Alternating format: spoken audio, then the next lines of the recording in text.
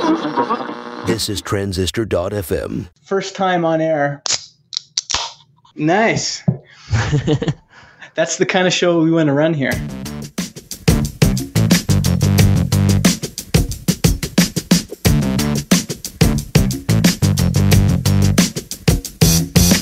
Hey, welcome to Product People, the podcast for people who want to build beautiful products. I'm Justin Jackson, and I'm joined by my co-host in Edmonton, Mr. Kyle Fox. Hello there. How's it going, Kyle? It's going quite well. How about you? I'm doing well. No snow here in Vernon. I knew you were going to bring that up, jackass. As if your Instagram photos aren't teasing enough. That's right. I took all those in the summer, and I just keep uploading them to Instagram now. Yeah. All right.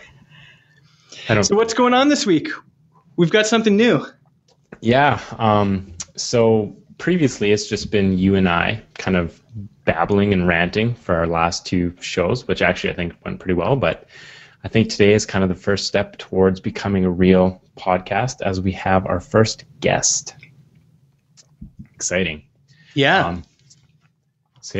So our guest today is Dalen Woods. Wait a sec. Is it Dalen Woods or Wood? Just Wood, yeah. Just Wood. Okay. Dalen Wood. Singular. Yeah. All right. Unless he's possessing something like Dalen Woods' microphone. That's right. Yeah.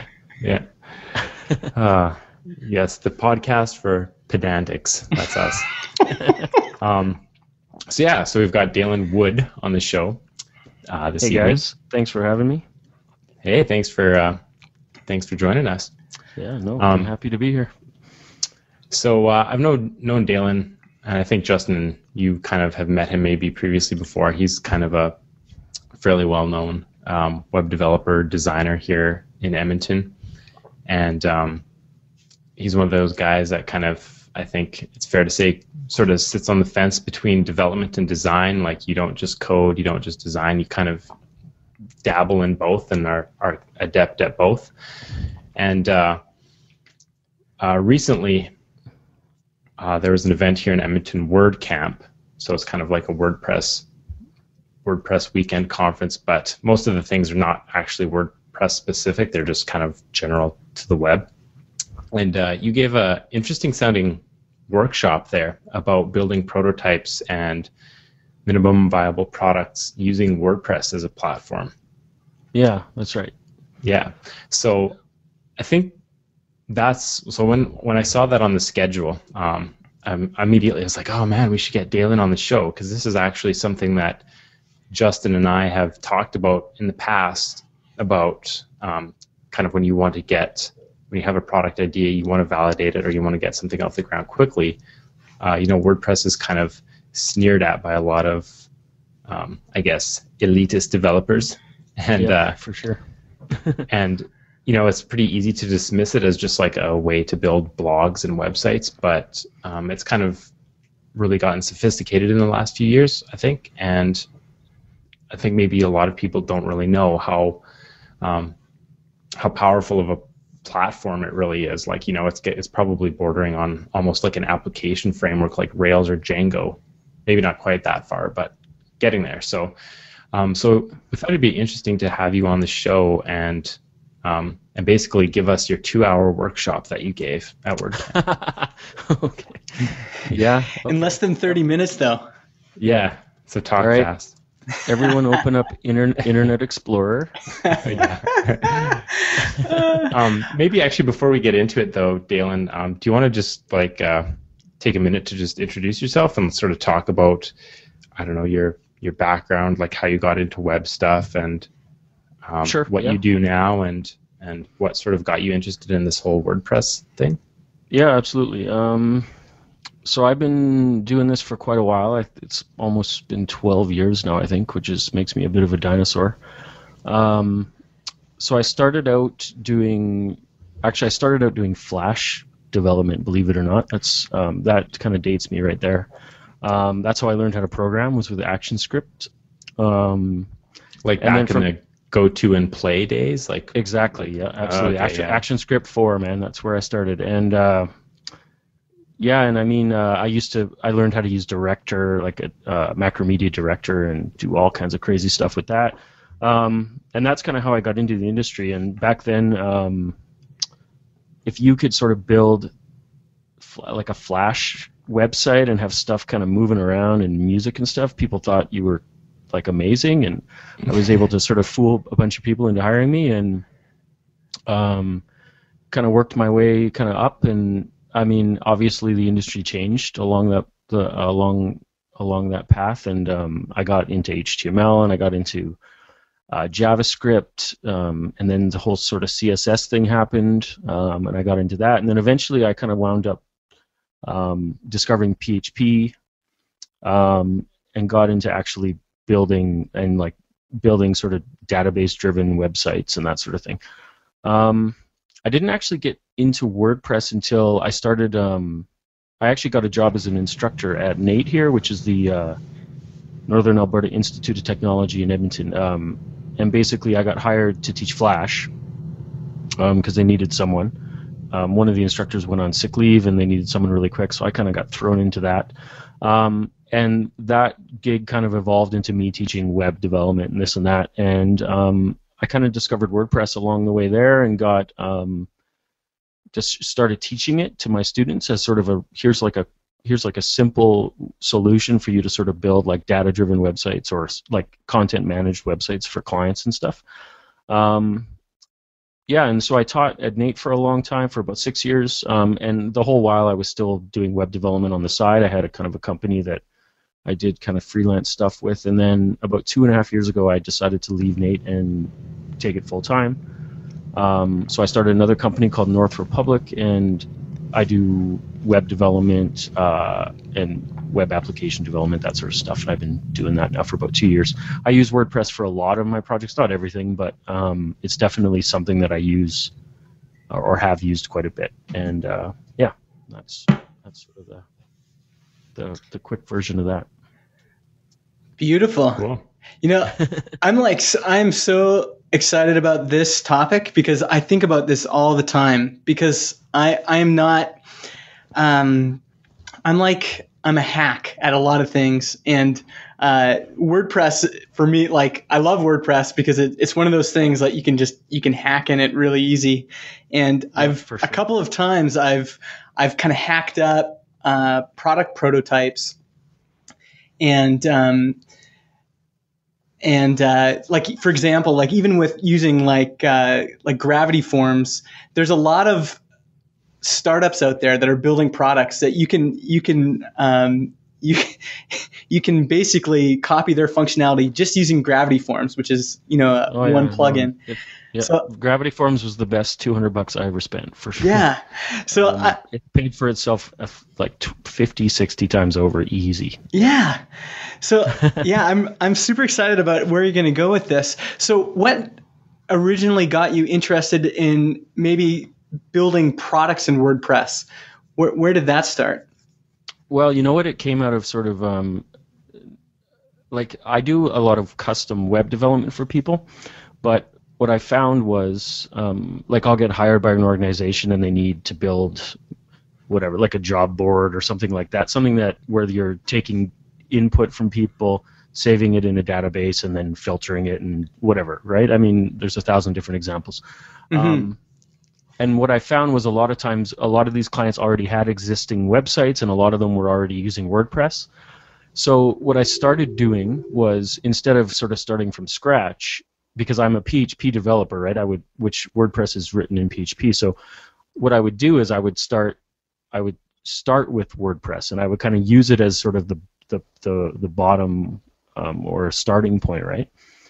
I mean, WordPress gets kind of a bum rap because it's not really a framework, it's a CMS, but what it does is it has a really solid sort of, especially with user management, like, I mean, out of the gate you install WordPress and you've got a full sort of user management system, and it's got this crazy API that makes it really easy to manage users, like, programmatically, like, rather, I mean, through the admin, and with plugins you can do it, but if you're a developer, it makes it really easy for you to get in there and actually create like user roles and different levels of users and give them access to different things. Yeah. Well, even for a a non-developer can do that too. That's what's great. Oh, yeah. Is that and that's the other side of it. Like I kind of looked down, and this is what my talk at WordCamp this year was. It wasn't a developer talk by any stretch. What I did was I sat down and I showed people who have no experience programming how to build like a data-driven sort of web applications. And I just used plugins, right? Like I used Gravity Forms. I used a plugin called WP Types, which basically, I think that's what it's called.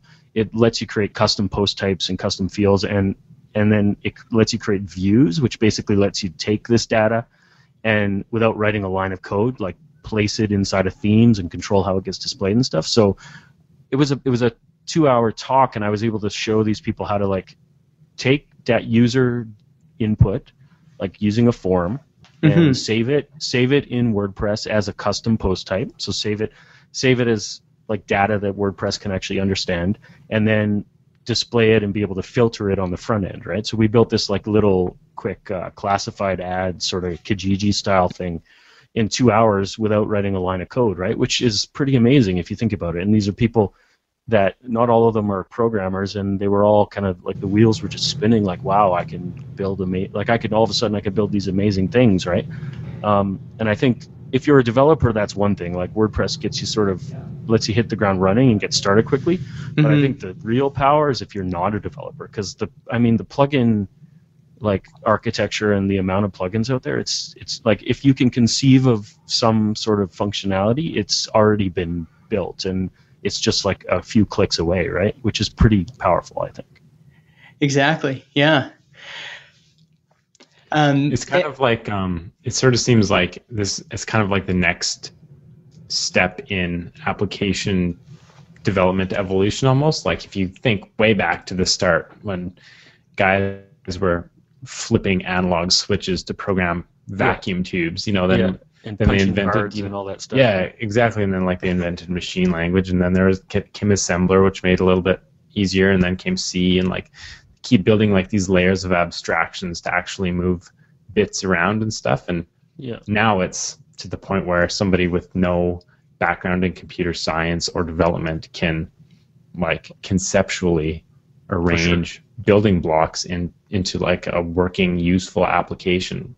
Yeah, and I think what's great about that, and I mean this is a lot of what you guys have been talking about, is what that does is it gives the power to the people who actually have the idea and the sort of the understanding of how products should be built and what's important, rather than the programmers, right? Which don't always.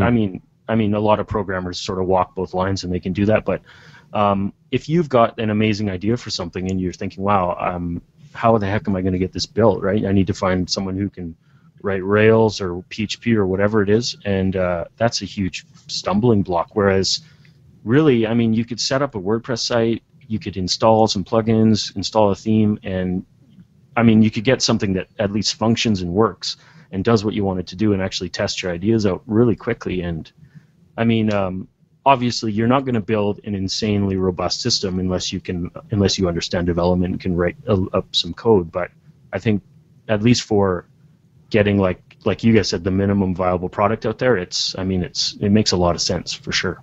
I actually have an example of this. Maybe we can talk about that a little bit later. But yeah, I've built like MVPs with WordPress and then taken it around to people and said, "Would you pay for this?" And that having that feedback right away that's exactly what you need. So I spent an evening working it out, but then I can go and show people something that works and find out right away, like, do you want to pay for this? Is this something that solves legitimate pain for you?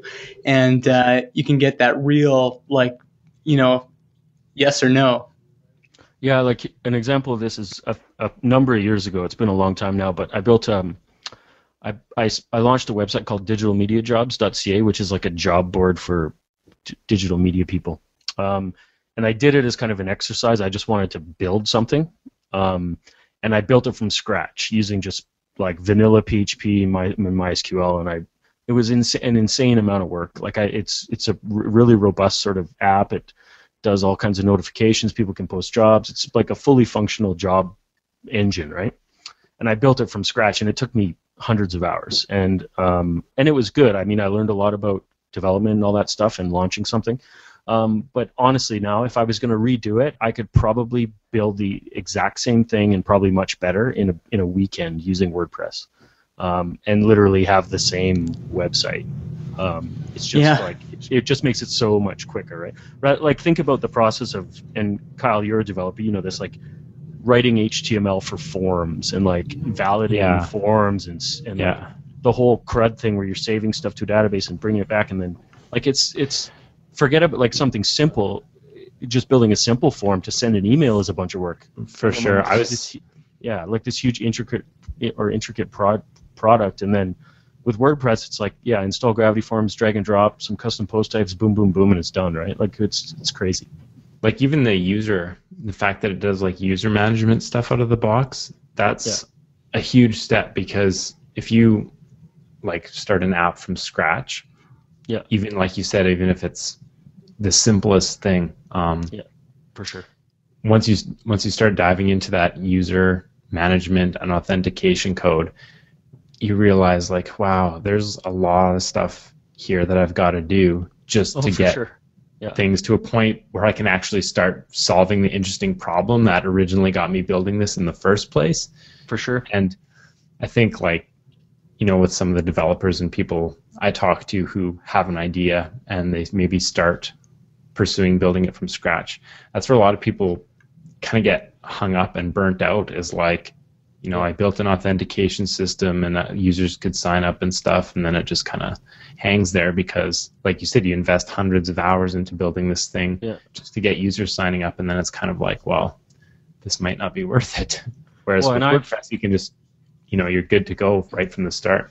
Yeah, and I mean, you've been there where you're building something and it's kind of like this stream of consciousness thing where you're like, okay, now I need to do this, then I need to do this, and you start realizing, like, everything you add just adds this another layer of complexity, and it's like, okay, so users can sign up, but what happens if they forget their password? Okay, I got to build a password retrieval system. How do I make that so it's actually like legitimate? Oh Christ, then I got to send them emails and I got to do this and that. Like, what happens if they want to change their password? Like, it gets out of hand real quick. Whereas that's just like you do the 12-second install with WordPress and that's done already, right? Yep. Yeah, for sure. Cool. So I guess sort of leading into the next question, so why might somebody want to build a product with WordPress? So we kind of talked a bit about getting quick feedback and you know, getting your idea out there as quick as possible with as little work, but what are some of the other benefits that you might get from building your first version of your product with WordPress?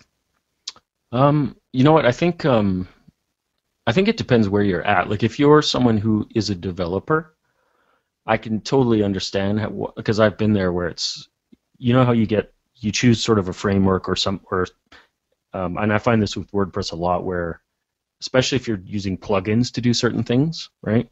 Like, say you decide, okay, I don't want to write this from scratch, so I'll find a plugin to do it.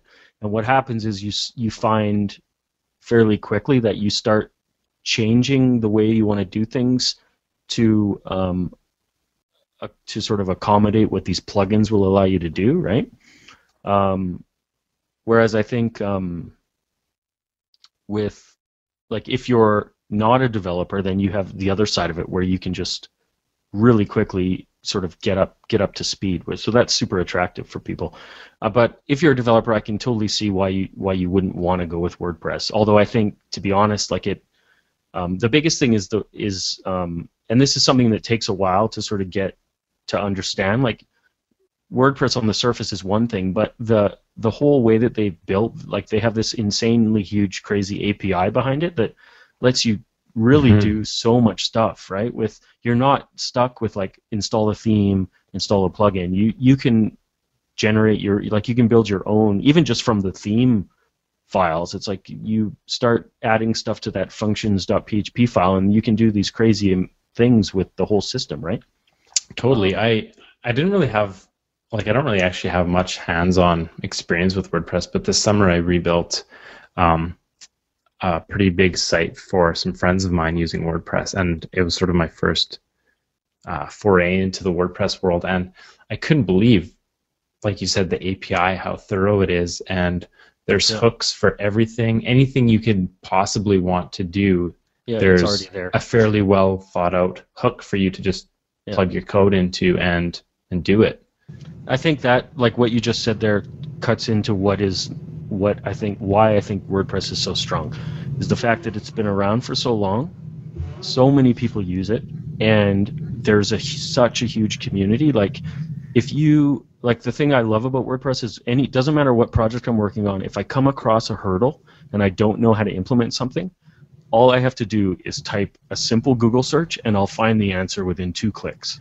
And it's always there. Whereas with others, like if you're just building something from scratch, it's like, well, how do I even verbalize what I'm trying to do? And I mean, you spend 6 hours going through Stack Overflow stuff, and it's whereas with WordPress, it's like, it's just, there's so many people using it, and there's so many people trying to do crazy stuff with it, right? Where it's like you think you're some crazy edge case, but there's like 50 guys trying to do the same thing, right?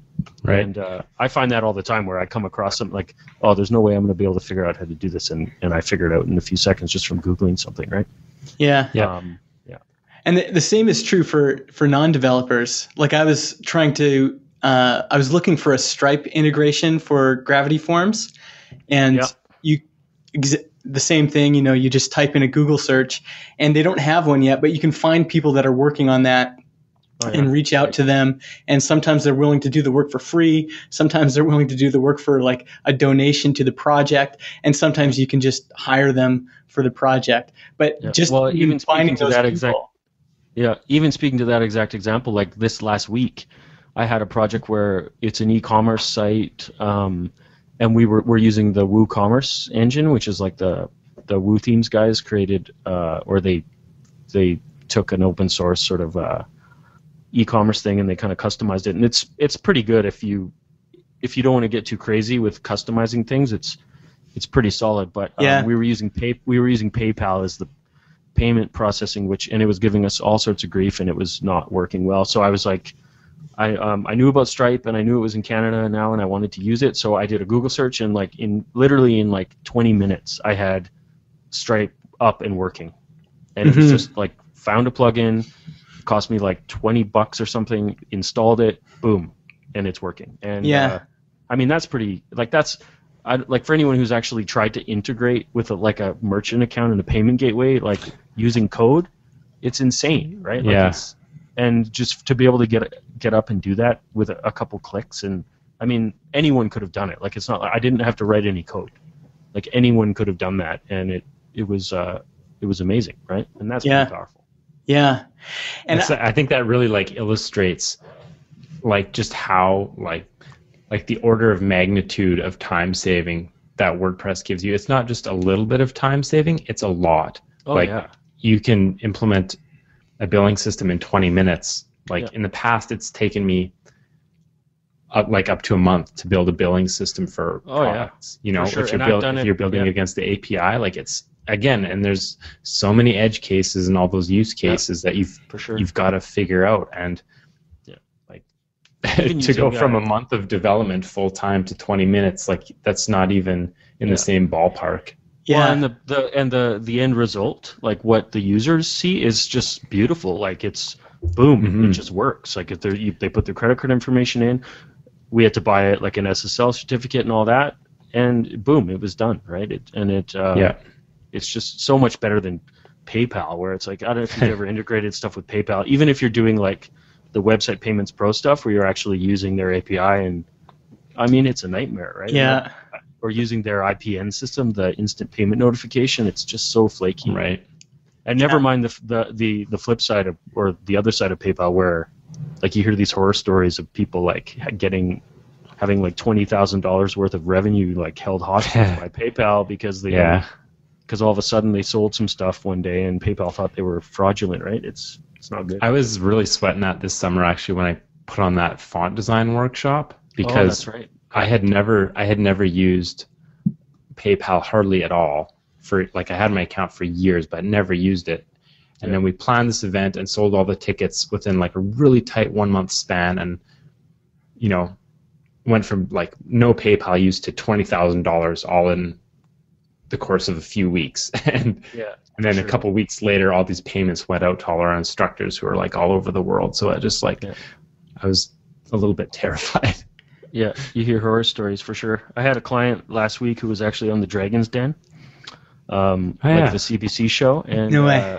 and their whole site that I built, it's all this crazy like e-commerce nonsense, and it's pretty neat, but it's all PayPal, right? So I was just waiting for it's like to get an email. They've locked us out, like but it didn't happen. So Well, sorry, go ahead, Justin. no, I was just gonna say, on the subject of like what you can build with WordPress, one thing we haven't talked about yet is multi-site, and I've used that already. So basically, multi-site allows you to, it's kind of like what WordPress.com uses to host all of the, like sub blogs, like your own blog network. And so one way to prototype with WordPress is to have just a vanilla install, and people can, like create user accounts on that install.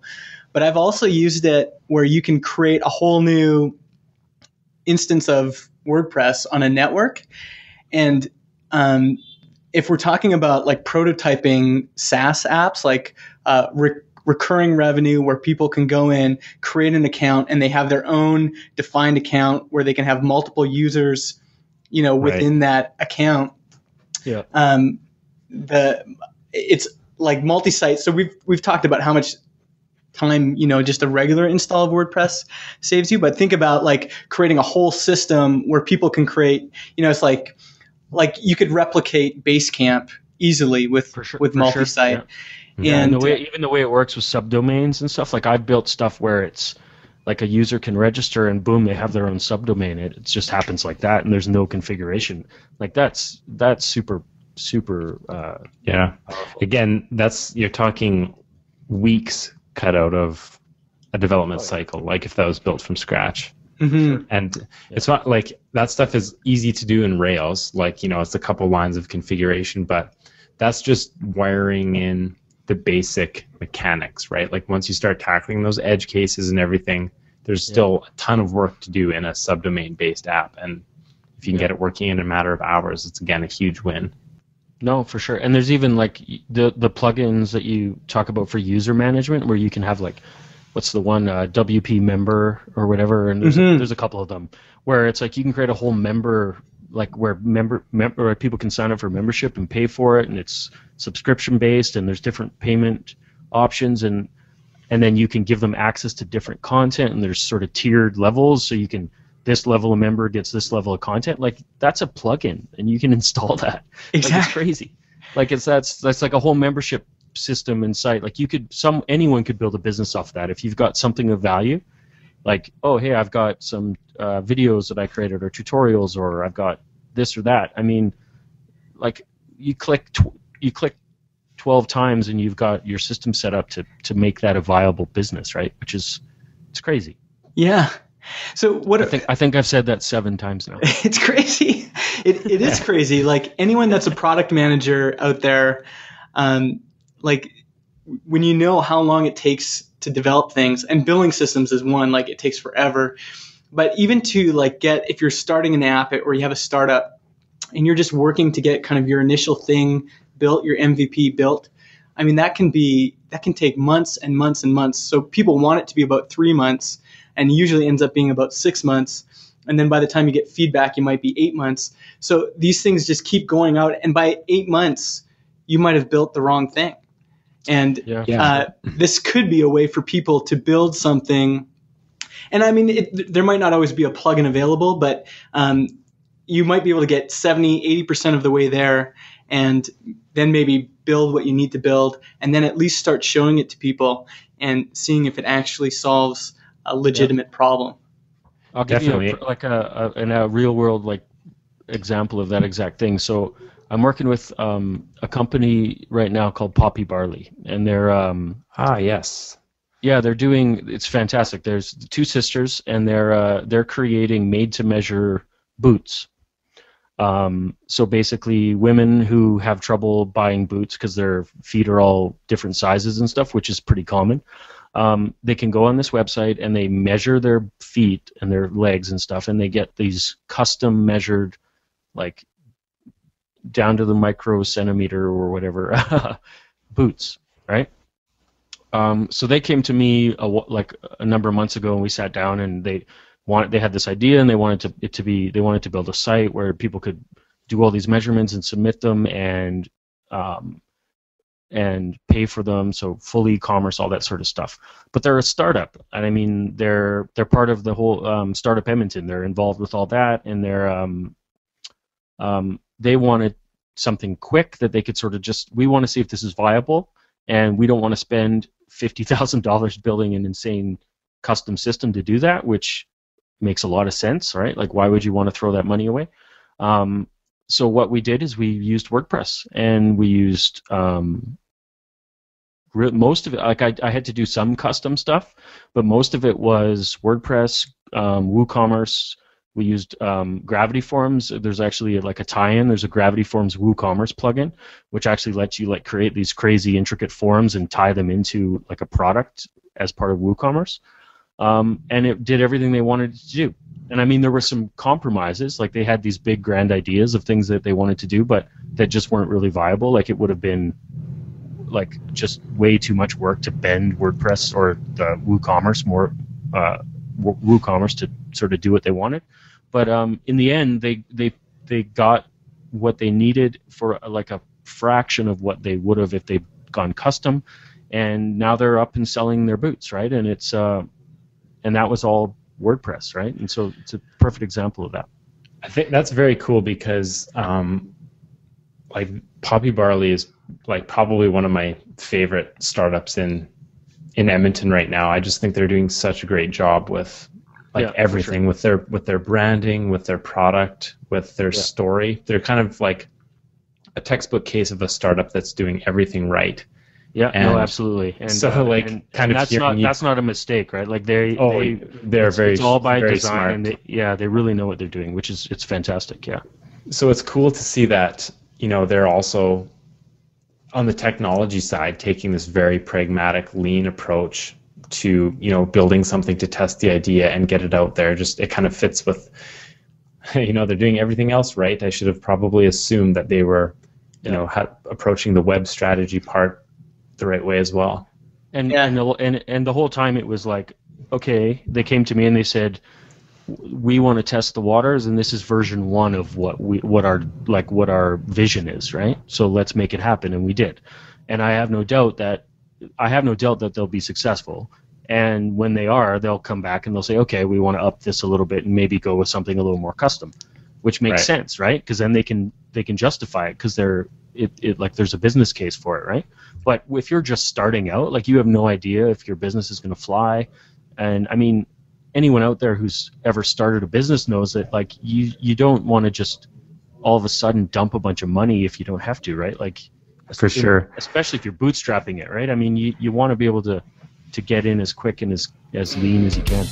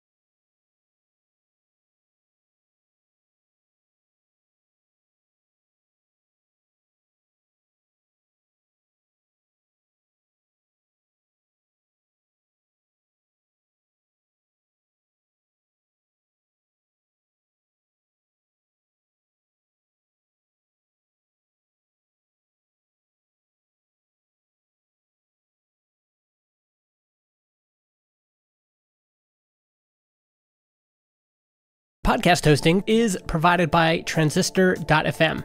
They host our MP3 files, generate our RSS feed, provide us with analytics, and help us distribute the show to Spotify, Apple Podcasts, and more. If you want to start your own podcast or you want to switch to Transistor, go to transistor.fm/Justin and get 15% off your first year.